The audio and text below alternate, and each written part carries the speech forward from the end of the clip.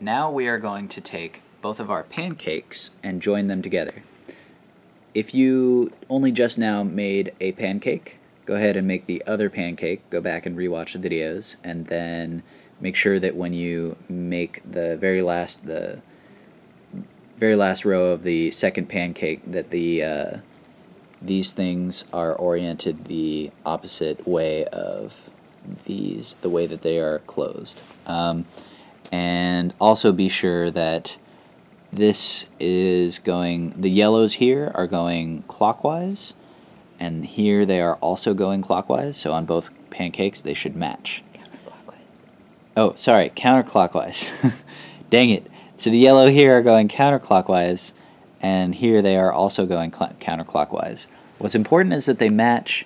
Getting the vocabulary right is also important if you're trying to communicate to people, which is what I'm doing. Okay, so I'm going to pick a side, this side, and pick one of the brown ones. So this orange and brown row right here, that's mostly orange, but it has 4 brown ones.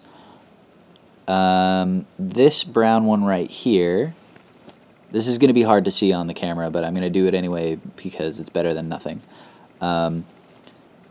We got these 2 purples going through that brown one. We're going to remember those 2 purples. Maybe hold them up like so. So you can see they both go through the brown one. And I'll just leave this right there. It's those 2. And then over here on this one, I look at this brown one and this brown one, and I'm going to find the 2 orange in between them. So we got not these 2, but these 2. These 2 orange ones, again, this is going to be really difficult to see on video, but I'm going to do it anyway. So here's the brown one, 1, 2, that one, and then here's a brown one, 1, 2 orange ones, and we have these 2 orange ones. This purple one goes through both of those orange ones. I'm going to take this purple one and match it to the 2 purples that we talked about before. So this purple and this purple are both going through a brown one on this pancake. And I'm going to join it all together. When I'm done, this purple will go through 4 rings. It'll go through these 2 orange ones that it's already going through, and it will also go through these 2 purple ones on this other pancake. So I'm going to join it together by getting them lined up. So I'm going to line up the half open part, and I'm going to, this is where it comes into play that they're half open opposite from each other. That'll make this a lot easier. So I'm going to push it through like that. I'll do that one more time.